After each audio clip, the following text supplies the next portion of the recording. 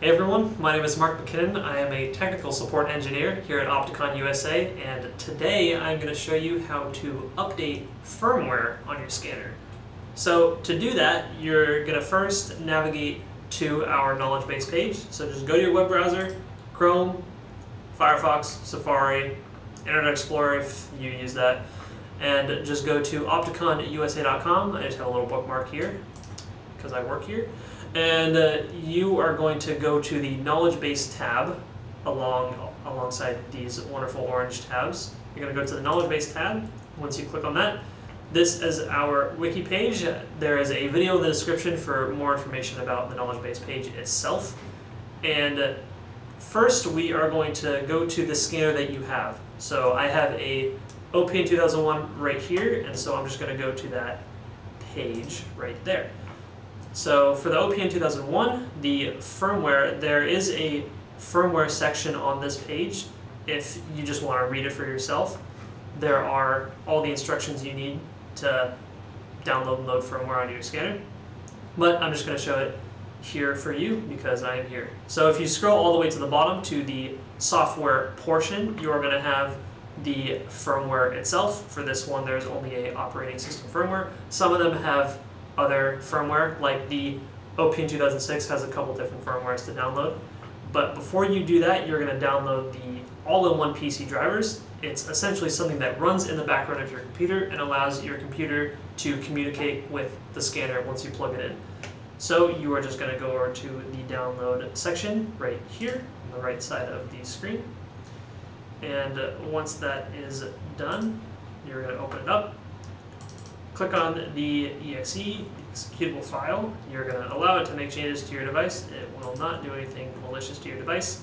And now it is going to have 4 different checkboxes. I would recommend just having all of them checked and then click install. And that is one of the boxes installed. That's the second one installed, the third one, and the fourth one installed. So once that exits out of there, the drivers are installed, you should be ready to communicate with your scanner. So now to get the firmware itself. For this OPN 2001, you're just going to need this OS firmware. And you are also going to need Appload or the OPN PC companion application. There will be a link in the description for a video of how to use the PC companion application. So I will link that, and if you want to use the companion application for firmware, I would just recommend using Appload, but if you want to use the companion application, a video link will be in the description. So you are going to want to download Appload. Appload is just an application that enables you to communicate with the scanner and download firmware, set the time, do a whole bunch of different things. It's pretty simple and easy to use. So you're going to run the executable on that and just click next, I agree, next, keep clicking through, install. Do you want to create a shortcut on the desktop? I'm not going to because I already have one on the desktop, so I'm just going to click no. And I'm not going to click this run straight off the bat because I'm going to show you actually what it looks like. So once you click finish and minimize everything, on my desktop, Appload is going to look like this, just like a little blue screen and then some yellow and some gray. You're just going to double click on that. And here is Appload. So Appload, it allows you to show the software versions, send the time to set the time of your scanner, and send a configuration file if you had that, download firmware, and also connect to different ports. So once I take my OPN 2001, connect it. Okay, now I'm going to go to the settings tab, go to port, and this is every single port that your computer is currently using. And as you can see, there's a whole bunch of Bluetooth ones. There's the Intel one of the computer itself. And the one I'm going to be looking for is the Opticon USB code reader using COM4. If you're ever curious about what port your scanner is using, you can just go to this little Windows icon in the bottom left-hand corner, go to Device Manager, scroll all the way down, almost all the way down at least, to this ports portion. And once you click on that, it has all of those same ports. And there is the Opticon USB code reader using COM4.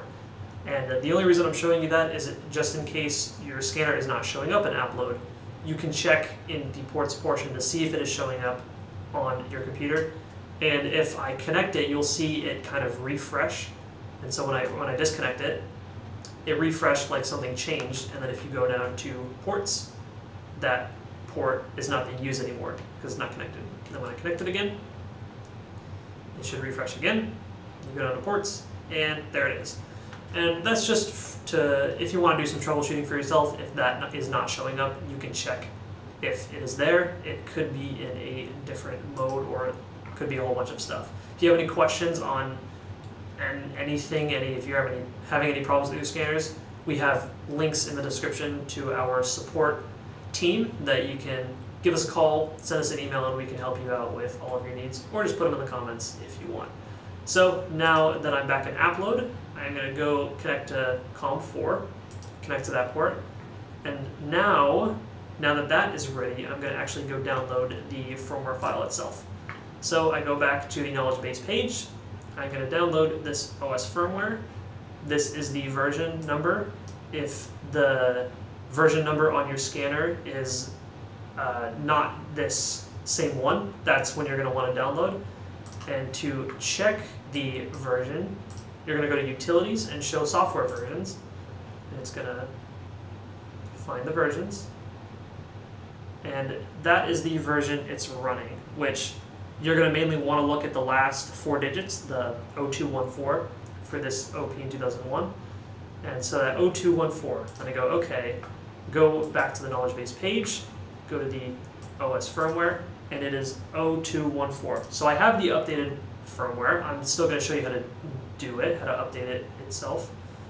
But if the firmware on the scanner is different from this firmware, you might want to just download that, update it, easy as you like. So you're going to click the download, and it should show up in the bottom left-hand corner. Click on that to open the zip file. And this is the firmware file, that 0214. Now I'm just going to put it on my desktop just so that it's easy to find for when I actually download it. And now once we go back to Appload, you are going to go to File and then Download. This is why I said put on the desktop, because you're going to go to the desktop and find your firmware file. So it's sorted by date modified, which was today, just now. This is the 0214 firmware file. So double click on that. It is going to connect to the scanner, and then download the firmware file. In some cases, it may take longer than others if your scanner is really out of date and has to update to a lot newer firmware file. And so, download successfully completed. You now have the updated firmware. And that process is going to be the same for all of our different scanners. So if you have an OP in 2006, it's going to be the same thing. If you have a handheld scanner, if you have a mobile scanner, it's going to be the same process of downloading the firmware file from the knowledge base page, going to Appload, connecting it via USB, and then downloading it on Appload itself. And that is just about everything you need to know how to download firmware and update your scanner. If you have any questions, again, we have support links in the description. Give us a call, send us an email, and we will help you with your problems. Thank you so much for watching.